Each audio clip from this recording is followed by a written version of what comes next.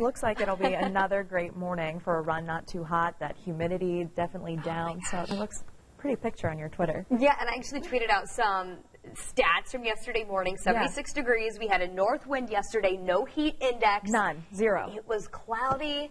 I'll tell you what, that live Doppler 13 weather app was awesome because I checked it before I went out, and then it's, just kind of reaffirming. I'm going to go outside and, all right, the wind is 13 miles per hour, I feel, but it tells me exactly what it was. So it was a great start yesterday morning. We will see more sunshine this morning. Okay, than we did yesterday. Yeah, it's a little cloudy to get the day started, but today, that sun's going to be out in full force. It is already up through central Indiana thanks to this large area of high pressure that is situated just to our north. High pressure works in our favor if you like the sunshine because it signifies sinking air. It prevents clouds from developing and it prevents those pop-up type storms for today. What we also have around the center of high pressure is the winds rotating counterclockwise, or I should say clockwise. So that's going to bring in some of that cooler air from the north into central Indiana, and that's why the temperature today is going to stay down. Really going to be nice out there for us. Starting off, some of us in the 50s, the rest of us are in the 60s this morning, and we all rebound somewhat quickly back to the 60s to 72 degrees already by 11 a.m. Lunchtime today, a very pleasant 75, and then we're into the lower 80s for a high temperature today, staying about 3 degrees below average. Normally, we'll be around 85 for this time of year. 82 is your forecast high, and we'll see that number between about 4 and 5 p.m. With that being said, and if you were outside yesterday, you know what I'm talking about. There's still a big difference what being in the shade and then being in the sun. Those temperatures that we give you are measured in the shade, so we get an accurate measurement. You step outside into the sunlight, and you can easily tack on about 15 degrees. That's how much hotter it's going to feel in the direct sun.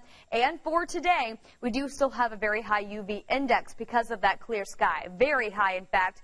As we see that lasting through about 4 p.m., the sun rays are going to be at their strongest. That means burn time today. If you have fair skin, around 15 minutes up to 25 minutes. It's still a day where we're going to need to remember to use that sunscreen, at least an SPF 30 every 2 hours if you're going to be outside, more frequently if you're going to be in the water, out by the pool and things like that. And also you can wear some of those lighter colors if you want to reflect some of that sunlight to keep yourself a little bit cooler as well. So sun's still going to be bright through the afternoon. But then we get into the evening tonight. Symphony on the Prairie is going to be going on. It's actually Beethoven's 7th Symphony this evening, so a great show going to be going on tonight. It begins at 8 p.m. as the sun is slowly starting to set through the 8 and 9 o'clock hour. But look at these temperatures falling back through the 70s. A very pleasant evening tonight. 10 p.m. we're down to 72 and 71 degrees by 11 p.m. Through the overnight, it gets even cooler. Some of us even seeing the upper 50s as we get tomorrow started.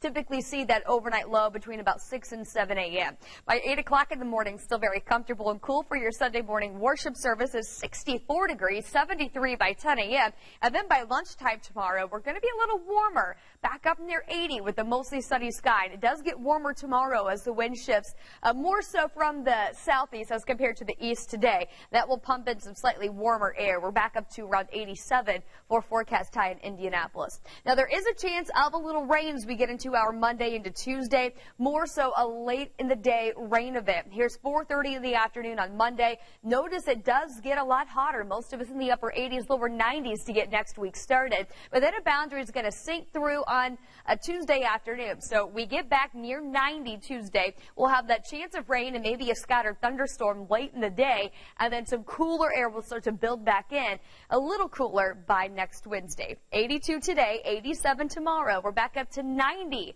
for your Monday, 89 with those late day showers and storms Tuesday, but we are right back into the sunshine. Alyssa, 87 Wednesday, and then it heats right back up, looking at the return of the 90s for the end of next week.